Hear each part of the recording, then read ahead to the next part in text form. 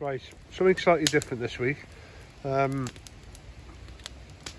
in Cumbria, where we live, and we had storms last night, which has caused havoc. So we've got no power, so in the house there's no electric. We've just got the fire lit, and basically we're going to have to cook ourselves a meal, and we're going to try out our Indian Prakti cooking stove, which basically uses wood to cook, and they use them in India, so in fact it's come from India. So we're going to see how we get on cooking our tea on our wood stove. Stay with us. So Mrs. Emma's cooking our ingredients by candlelight. It's hardcore. We have lit the stove. I know you can't see it too well, but that basically what you do is where the flames are coming through the top, that cooks it, like, it uses 100% of the heat, and the one on the left uses like 30%. So we're just going to dig out our pan and start cooking in a minute. See how we get on. So we've got our pan on our wood stove, and we're going to have mince and potatoes and veg, a bit of a stew type of thing. We'll see how we get on. There we go. Cooking away. Cooking away. This is what it was like back in 1974 when we had an electric strike, so we had to... I don't think you had an Indian cooker then. No, but we had a... Camp do stove. stuff like this, everything. No one likes a clever dick, do they?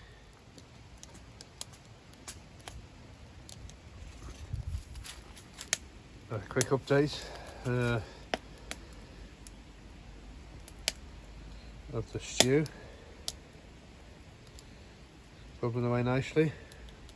Hopefully at some point we'll get a hot meal tonight. Right, here we are now. Whoa, look at that. I think the veggies could be done. I'll have to take one of them in. Let's get some this stew in it or something. Top the water, I think, before we go in. Right, the time has come for this. Oh, look at that. We're gonna... Are you putting cocaine in? Oh no, there's Bisto. Bisto in. Give it a stir in clockwise and anti-clockwise, controversial. But this is the first hot meal we've had all day. I think both of us could survive without food for a day. That's a bit rude, isn't it? Oh look, the potatoes are falling apart. Perfect. I think we leave that to thicken up a little bit. And then we are done. So, and the woods, we just let that burn off. Prakti is the name. Oh, there we go. It's going in, it's going in. Smell cam says, good. Wow, look at that. Not our usual standard, but from ad-libbing, not too bad. It's one done.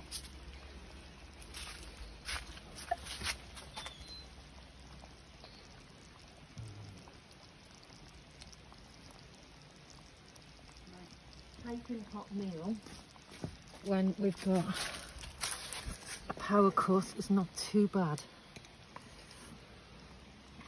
Because we're not posh, we haven't got an auger or anything else that cooks and heats everything. So I think that's pretty good. Just need to put the lid back on. Okay. Keep it hot.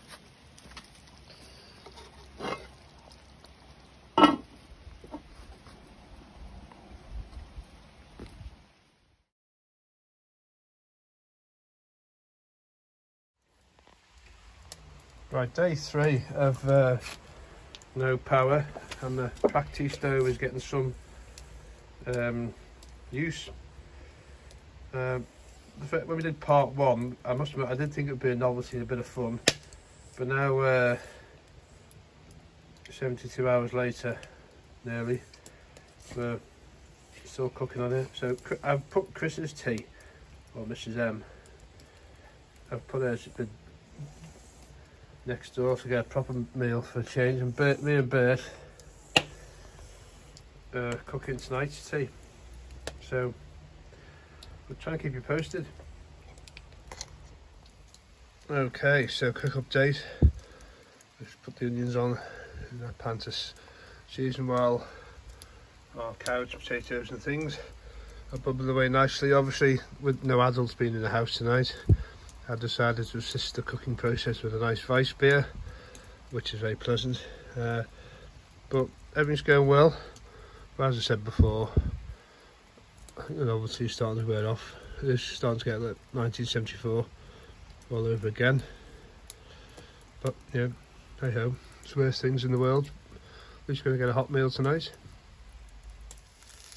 So the next exciting phase has started. The sausage from our excellent local butchers has been added. We put some curry seasoning into the vegetables.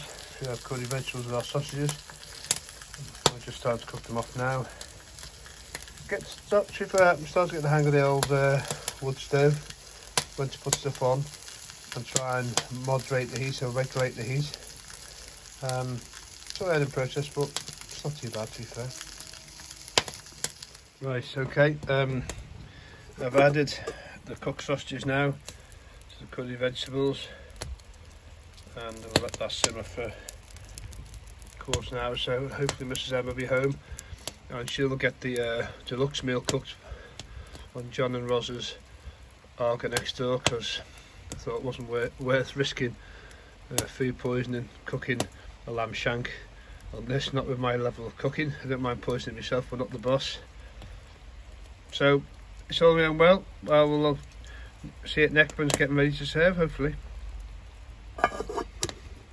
Right, in the kitchen now, I've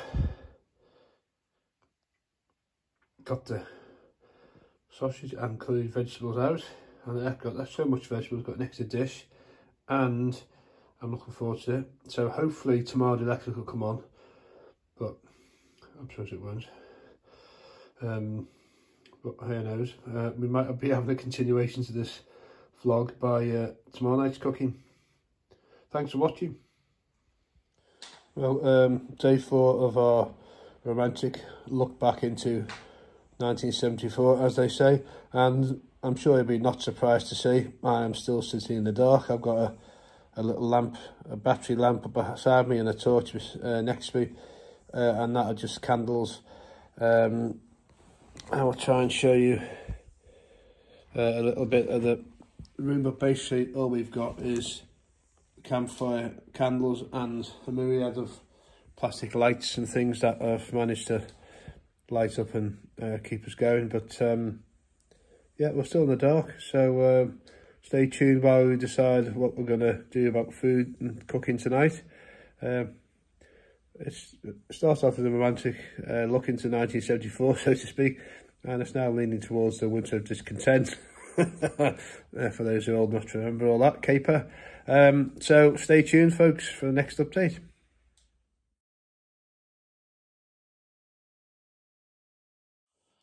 Well, obviously I magically cooked a chicken biryani, and it was really good. It looked like I just got it from the takeaway, but I assure you I cooked it all myself. No, I didn't really. That'd be a complete lie. If you believe that, I could have a career in politics, I think. All that nonsense I've just said. No, I finally give in after 3 days of cooking on a little stove. I thought, you know what, instead of using the Indian stove tonight, I'll have a nice, beautiful Indian meal cooked by the local Indian takeaway, which is about an hour's round trip there and back in Aldrin. But it was really good. So hopefully this will be the end of our candlelight adventures and our nostalgic Mickey taking on 1974, as we say. The electric is supposed to be on tomorrow, but who knows? Let's hope so. I'm sure Mrs M would say like normality resumed. I must admit I'm longing a bit for YouTube and things like that. So it'd be really good if we got the internet back at some point and the electric on tomorrow. It'll be a start. So I hope you've enjoyed this tongue-in-cheek fun video for this week of what we've been getting up to. If you've your first time to this channel, please like or subscribe and join our growing channel and having a good time and enjoying ourselves. And to our regular subscribers, thank you very much. We love your support. It means really a lot to us. And hi, and welcome to day 7 of our 1974 nostalgic period of without electricity. Last couple of days, no posts really, because not much to update. Because nothing's been going on. We've been basically sitting with no electric, and we've been out for our meals each night because we've just got fed up with cooking in the dark and the cold. The unpleasant task for today is going to unpack our freezer of all that food that we paid for and bought, and that's now gone to waste because it's well, it's gone off because the fridge or freezer is defrosted. So that's what we're doing at the moment. I have spoken to 2 chaps who are ironically from the Manx Electric Board or Manx Electric Company. They've been drafted in to help repair the wires, and they said they're going to make a start later today. This was this morning, later today, and hopefully we'll get electric at some point. So who knows? But unfortunately at the moment, as I say, I've got to throw all this food out, which is an awful shame and a waste. Hello and welcome to yet the latest update from day 7 of our 1974 tribute. It's not all bad news. We took all our food to the tip before, but great news. Some people from the electric company come by and give us a torch. Check it out. And it's not only is a torch, it's 2 options and it's magnetic. And I'm pleased to say, quite bright. And we can use it to open up a present. I think I know what it is, and it's going to be quite fun because, you know, today has been a bit crap. But it's always good to get presents, and I think I know what it is. I haven't said it wouldn't arrive till the 4th of Jan. But it can't all been bad news today. As we said, a parcel's arrived, and I thought I'd share it with you because it's the best excitement I've had all day. And it's a Thomas the Tank Engine and Friends train set with glow-in-the-dark track. I'm sure Grandad, the wee man will enjoy it tremendously.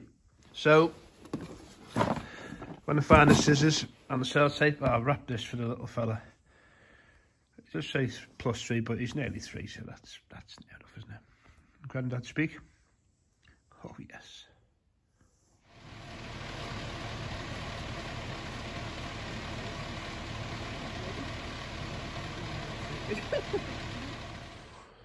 Hi, and welcome to the last update from day 7.